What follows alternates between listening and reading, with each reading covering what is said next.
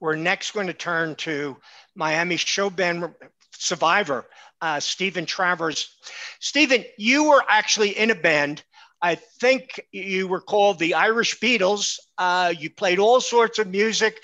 You had members in the band. You played rock music. The band had 7 #1 hits in Ireland, I believe. You had one member of the band his father was in the Orange Order. They're non-political.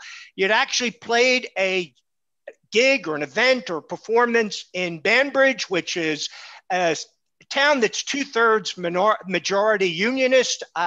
You're on your way back to Dublin that night. You get stopped by a patrol of the Ulster Defence Regiment, which is a regiment of the British Army. You're put aside of the road. You're cooperating with them. This is something commonplace.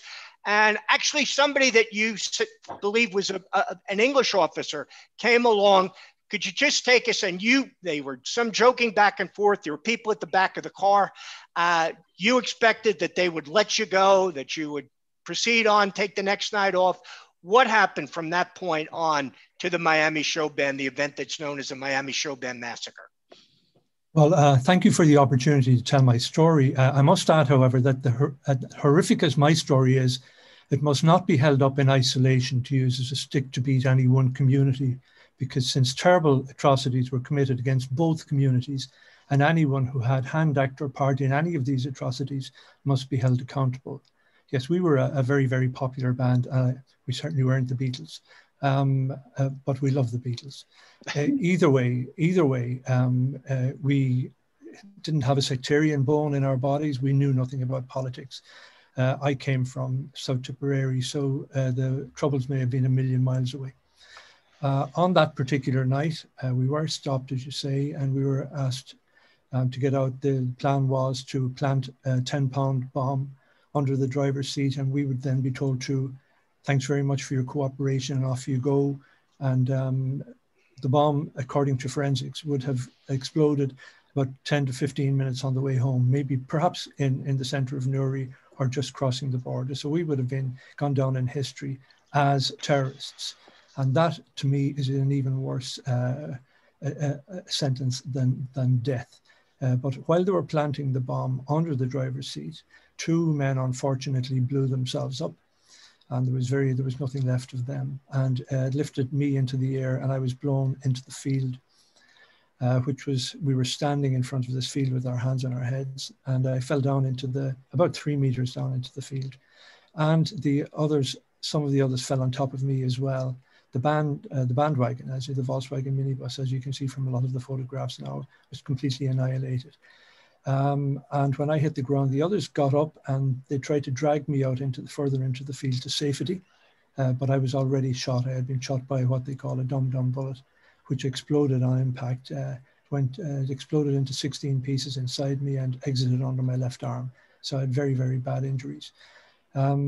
While they were dragging me out, one of them, which we now think was Brian McCoy, one of the Protestant lads in our band, although I didn't know what religion they were until afterwards. He was murdered. He was shot in the back of the head, in the back, and the hands and the arms, trying to save me. The irony of that shouldn't be missed. The other 2 lads, Fran O'Toole, our lead singer, was shot, given a particularly bad death. I heard them all scream for help. Scream not to be shot, and they shot Fran 22 times. 7 of those were in the face. They shot my friend, a great friend, the guitar player, a number of times in the back of the head. And I pretended to be dead, and when the screaming stopped, this particular soldier walked around. There was a number of them in the field. I'll never forget. There's 2 things I'll always remember. One was the obscenities of the soldiers, the cursing and swearing as they kicked the bodies to make sure they were dead and firing into the dead bodies, and also the smell of burning blood. And one of the soldiers walked over to me, and I pretended to be dead. I kept my face against the ground, and I was expecting him to fire into me. And he didn't. For some reason or other, somebody on the road shouted down, "Come on, those bastards are dead. I got them with dum-dums." All right. And now, Stephen, miraculously he turned away. Okay. you thought a number of those people were members of the Ulster Defence Regiment, but there were also others. They were just loyalist paramilitaries. There's a belief that Robin Jackson was involved in the incident. I believe fingerprints were linked to it. The Glenanne gang, which was involved with 120 killings, including the Dublin-Monaghan bombings. But for a long time, you were of the belief that it was just a few bad apples in the Ulster Defence Regiment of the British Army cooperating. How did you come to believe that it was much higher than that, and you take your case right to suing the British Ministry of Defence and the Royal Ulster Constabulary? Yeah, so one correction there. We now know that everybody that we know of, and we know there were 3 convictions and 2 involuntary suicides, if that's the right term to use. We now know that every single one of the people that we know of were either serving members of the UDR or had been serving members, including Robin Jackson. And also, every single weapon associated with the killing of the Miami Showband originated from the security forces. So we know this. Further down the road, I mean, yes, you're right. It wasn't that I didn't believe, I didn't want to believe that a country, a friendly country, our neighbouring country would target me and shoot me or kill our lads. I just didn't want to believe it. But then I was faced with just evidence, especially unearthed by Margaret Orwin from the Justice for the Forgotten group, and then the HET, the Historical Inquiries team, and the evidence was just so overwhelming that I had to accept that this was collusion between the British Army, and in fact, at the incident itself, one of our lads nudged my arm and said, "Don't worry, Steve, this is British Army." And I reported that at the time of at the first trials, and I was told by the prosecution counsel, who should have been on our side, that it wasn't relevant. So all of these things played into it. I have absolutely no doubt whatsoever now that it went right to the top, and that's why we've taken a court case against the MOD and the Chief Constable of the PSNI. And in the new British proposals, they say they're going to terminate any kind of civil actions. They won't be allowing investigations. You had a historical inquiries team investigation. They won't be allowing those in future through a historical investigations unit, which they had agreed with the Irish government. What did that mean to you if you couldn't proceed with your civil case, if you had not been allowed the historical investigations that you did have? First of all, they can't retrospectively cancel a case that's already They say they might. I don't know if they can or not, but well, they say they might in the document. Yeah, well, they say a lot of things. They can't do that. Either way, I do feel sorry for those who will be denied or perhaps could be denied future cases. If let me put it this way, the consequences of that. They say that over the gates of hell, written a number of words, "Abandon hope, all ye who enter here."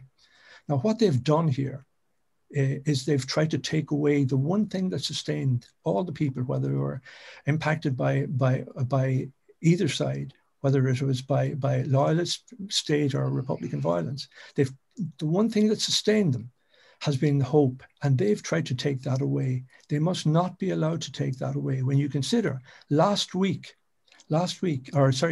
year, there was a 93-year-old Nazi war criminal. He was convicted of over 2,000 counts of accessory to murder, and he was 93. And I just wonder if the British government would have tried to stop that case. You can't do that. It's an abomination against the law. Okay. Thank you again. It's very heartening to be in your company, especially Jacqueline and Martin. If I can just address the sobering interjection that John Deasy made there, with regard to anybody Irish Americans that may be complacent or think that it didn't happen to them. Let me just point something out, that the intention on the night that we were attacked, the plan was not just to attack a band, a pop group. That wasn't enough for them. Had they successfully framed us, and had they successfully told the world that this band that was loved, universally loved, and made up of Catholics and Protestants were gun runners or were terrorists. That was one thing. But had it worked that any member of the Senate, any member of Congress with an Irish name would have been pulled over to the side when getting on an airplane, an airport anywhere in the world, they tried to demonize the Irish. They tried to frame every one of us as gun runners to take the credibility from decent people. That's something that perhaps our good friends in the Senate and Congress should understand, that they're not just, it's not just something that happened to somebody else. This was an effort to frame every single Irish person in the world, especially with an Irish name, as terrorists.